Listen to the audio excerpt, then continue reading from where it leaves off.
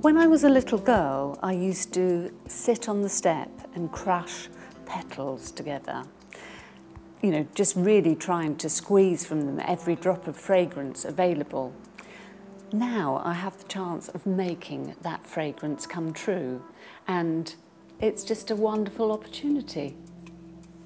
I became inspired to become a florist because I just discovered how wonderful, as a child even, I discovered how fantastic flowers can look and be and smell, and it was just wonderful, I think, just that discovery of just those senses.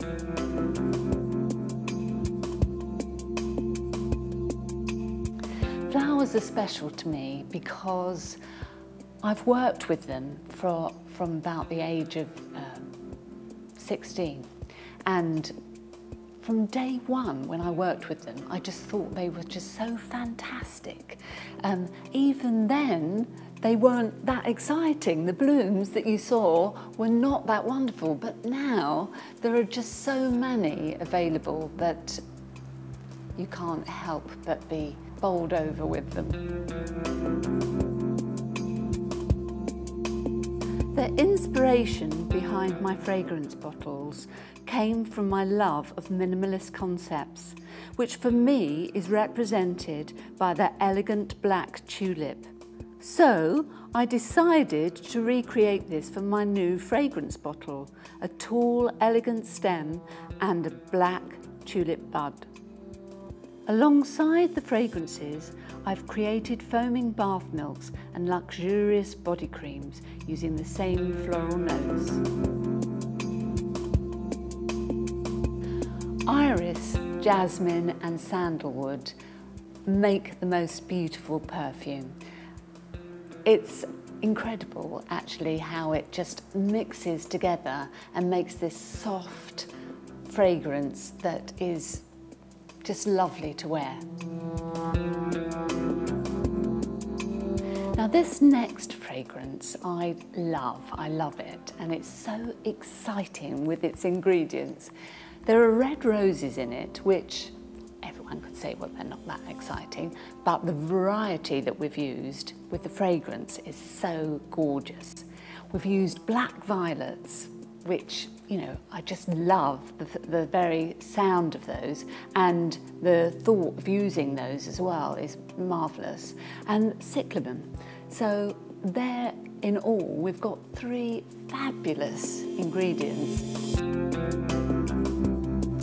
Fruit and flowers have been thought of as an odd ingredient to put together, but if it's done in the right way, fabulous.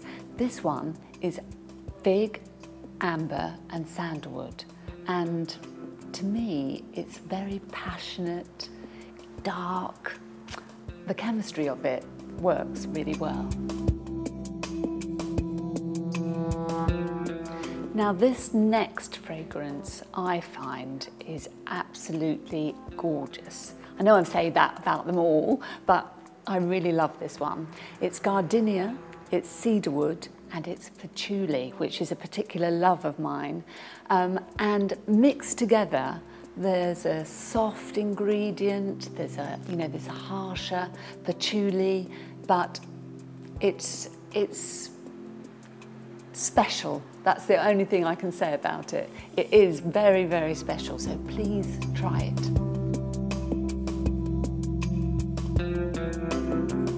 Green orchid, vetiver and lemongrass are one of my favourite concoctions. Now, it's sharp, it's but it's also soft. You know, there's something about it that when you put all the ingredients together, they just really work.